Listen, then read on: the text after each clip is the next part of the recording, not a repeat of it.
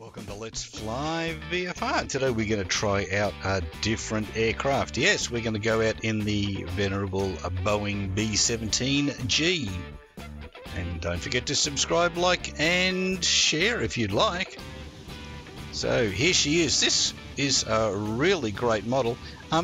This was first put together back in 2017, and I believe it's had some updates. It's done by the guys at Camsin. 3D models by that person, textures, animations, and the flight model, and they've done a really great job. And it's a real challenge when you're used to flying little GA aircraft around the place. If you're on my channel for any time, you'll know that that's what I primarily do. I don't fly the big ones at all. And I thought, well, I've been having a look around at a few new aircraft just to see what's out there. And I was really surprised to run across this one and the level of quality in the model itself. So getting these tail wheel aircraft in the air and on the ground is very much a challenge and very worthwhile.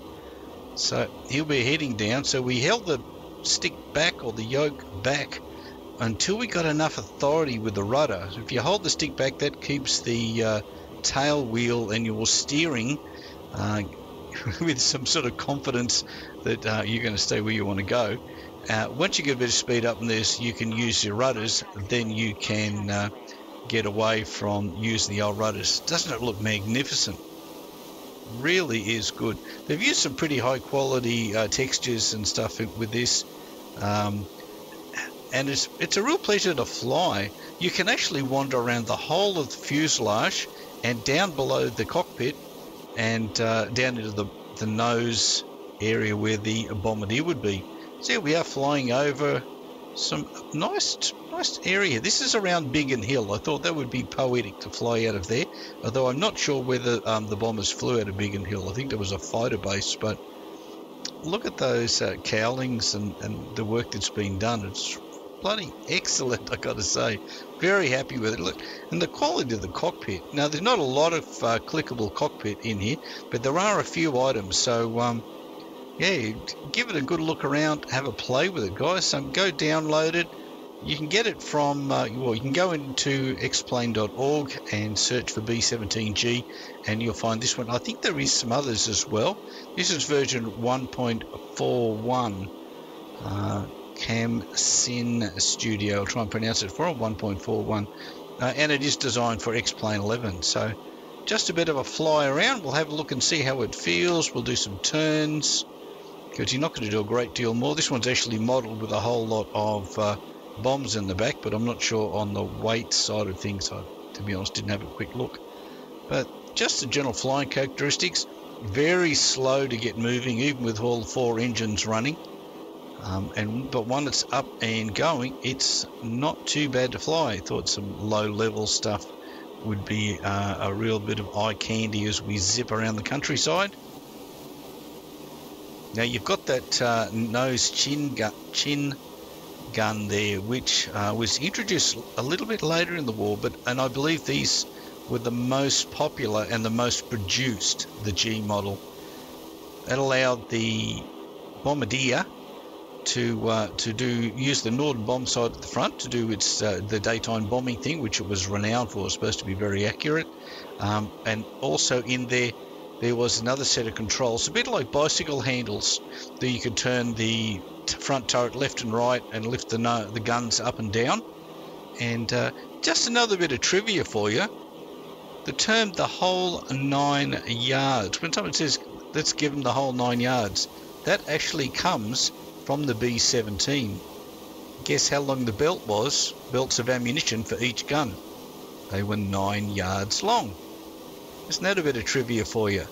So the firing time was a little bit over a minute, is all they really had in combat for each of the gunnery positions. So as you can imagine, the videos that we've seen with them firing wildly into the sky apparently isn't accurate. No, it'd be short bursts, and lots of little short bursts, and trying to be as accurate as possible. There was no hosing the sky trying to get hold of your 109 or your Focke-Wulf or whatever it is that was trying to shoot you down. So let's climb a little bit. Climb performance is not bad. It's slow. Must take you a while to get up to 10 to 20,000 feet in this. There are a whole lot of controls for the engines. You've got the center mounted throttles, which you can see just in the corner of the picture there. They have the mixture there, and down below on the shelf you can just see the 4 little buttons sticking out there. They're the props, so you can set the props if that. Hopefully I've got that correct. I was watching a bit of a video on that this afternoon, an introduction to the B17G. So I think the best thing we need to do now is, we've had a bit of a fly around, let's go back and give it a try at landing it. Now I'm going to be honest with you, it took me a few goes, so we'll look at 3 of them, and thankfully they get somewhat progressively better. They go from disastrous to survivable, so we'll have a look at that in a minute as well. You can have a bit of a laugh. Mark me out of 10. So here we are, the first one. Now what I discovered, and it probably should have been fairly obvious, but as you fly in, you get the attitude right. Now you need to get the speed down to about where it is there now, about 100 plus knots or miles an hour. I'm not sure what it's graduated to.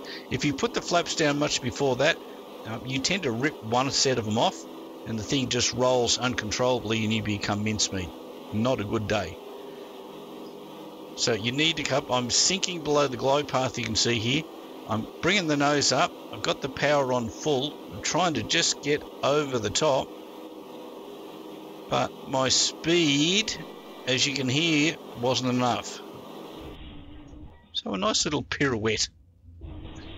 Go sliding backwards. Okay, that was number 1. Number 2, let's see if we can get this a little bit better. So a bit more, start a little bit higher. Now we're still a bit, we got 4 white, so we are a little bit high. Holding the nose up, being careful not to try and dump it, which I'm trying very hard not to do. But it was dumped. So yeah, flames and all, guys, flames and alls. That's number 2. That didn't go so well. All right, number 3. Let's see if we can't get this one on the ground. But it's getting that balance and using power. It's attitude for your speed and power for your descent rate is the path that I take. Yes, I know there's another one which is reversed of that, but that's what I do. And we're getting back. We're a little bit long, but we've got it. 3,000. Hey, we didn't break the wheels. Here we go, rolling down the runway at Biggin Hill. I chose not to use the grass section. So, a bit of a fly around the B17G, guys. Go download it yourself. There'll be a link down in the description below. Thanks for coming along. Share, subscribe, like, and visit letsflyvfr.com if you've got a bit of time spare. And I will catch you back here, Let's Fly VFR, in the very near future. Thanks for coming for a fly with me. I'll see you then soon. Bye-bye.